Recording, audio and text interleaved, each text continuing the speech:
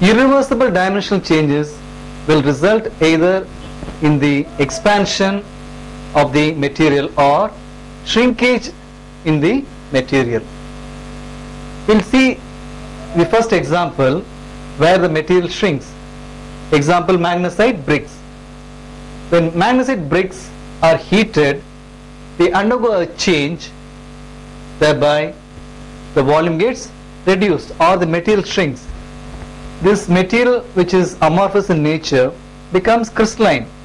As a result of this, the volume reduces and also the specific gravity increases. The magnesite has a specific gravity of 3.05, whereas the crystalline form, which is known as periclase, is having specific gravity 3.54, which clearly shows there is a reduction in the volume. The second example is silica bricks. When silica bricks are subjected to heat for a prolonged time, they undergo expansion in volume. For example, this quartz is highly crystalline in nature. When it is heated at 870 degrees centigrade over a prolonged period of time, it gets converted to tridymite, and this on further heating at the same temperature gets converted to another form, which is known as the beta form or the cristobalite. So there is an expansion of volume. Next we will see the general methods of manufacturing refractories. The general methods involve various steps. The first step is grinding. And if you want to prepare a refractory, the raw materials are taken, they are crushed and ground to a fine powder using pulverizers or some other type of machines, and so you get a very fine powder. The second step involves mixing of the raw materials. The property of the refractory depends upon the raw materials from which it is prepared. So to alter the properties suitably, 2 or more materials are mixed together, and next a binder is used. This will hold all the materials together and makes the molding process very easy. So after the raw materials are mixed, they are molded or shaped. The shaping can be done either by manual or using mechanical methods. By applying pressure, the material can be shaped into the desired form.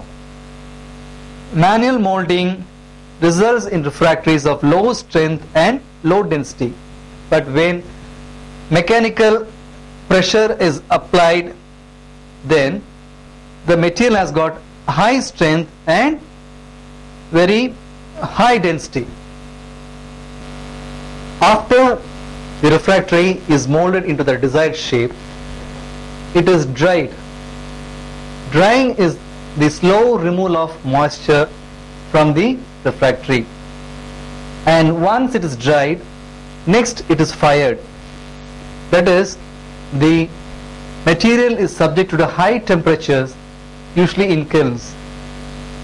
This is done in order to stabilize and strengthen the material. The material becomes very strong.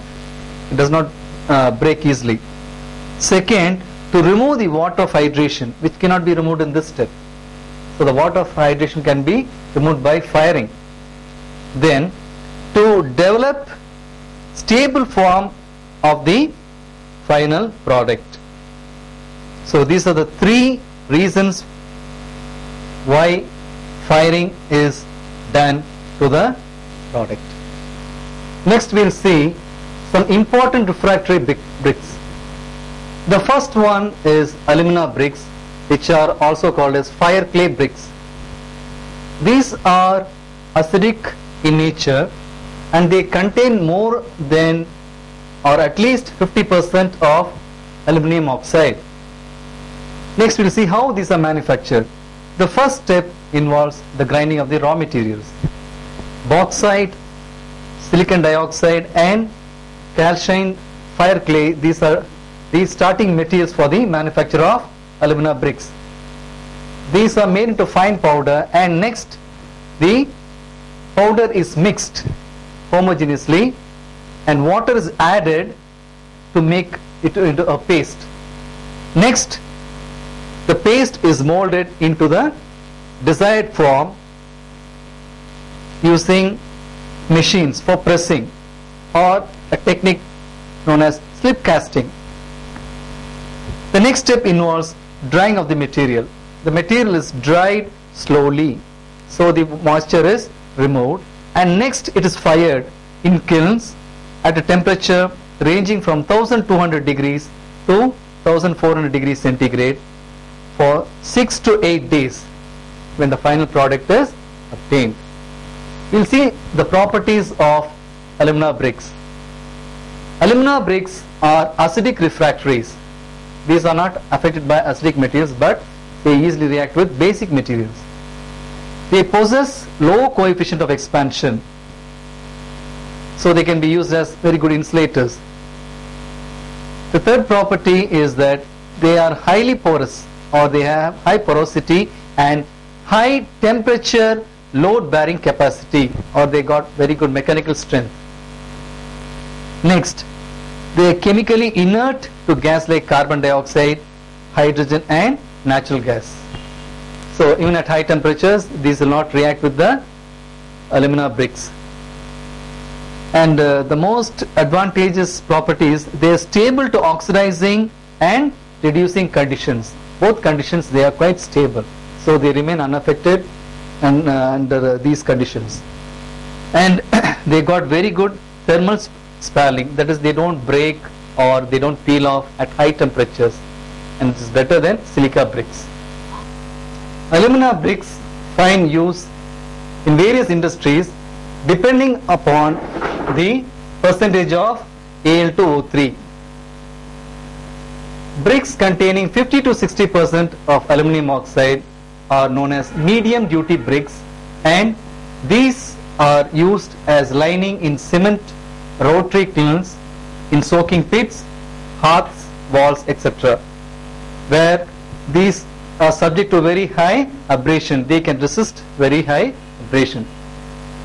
Then high duty bricks, they contain about 75% Al2O3, and these have got very high temperature resistance, and they are used in the hottest zones in the cement rotary kilns, also in brass melting reverberatory furnace, in aluminium melting furnaces where the temperature is very high.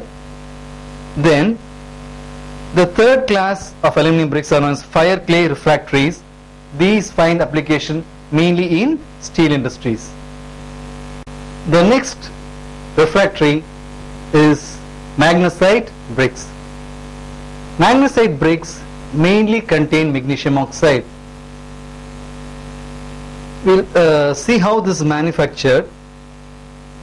Calcined magnesite and caustic magnesia are the prime materials required for the manufacture. These two are ground into very fine particles and mixed. Iron oxide or iron sulfide is added, which acts as a binder. Next, water is added and the material is made into a paste, so that it will be very easy for molding. The next step is the molding step. Here the molding of the material to the required shape is carried out using a machine. Next, the material is dried slowly to remove moisture, and then it is fired at a temperature of 1500 degrees centigrade for 8 hours, after which the materials cool slowly. Coming to the important properties, we will see the first property is it is basic in nature, or it is a basic refractory. Next, This can be used up to 2000 degrees centigrade without load. With load, it can be used up to a temperature of 1500 degree centigrade, and the load being 3.5 kilogram per centimeter square. And it has got a very good resistance to basic slags. But this combines easily with water and carbon dioxide. This is one disadvantage. Next property is it has got very good strength, and it shows little shrinkage and a lot of thermal spalling. Its resistance to abrasion is poor. Next we will see the uses. This is used where high temperature resistance to abrasion materials, that is, it should show good resistance to basic materials. Since this is a basic refractory, it shows very good resistance. And this also find use in steel industries as lining of the basic converters, and also in open hearth furnaces. And the last application is that it is also used in copper converters and reverberatory furnaces. The next refractory bricks we are going to see is zirconia bricks. They basically contain the metal zirconium. Zirconia bricks are manufactured starting from zirconite mineral, which is ZrO2, with colloidal form of zirconia or alumina, which acts as a binder. Next, this material is subjected to all the preliminary methods of grinding, mixing, molding, and then it is heated to 1700 degrees centigrade after drying.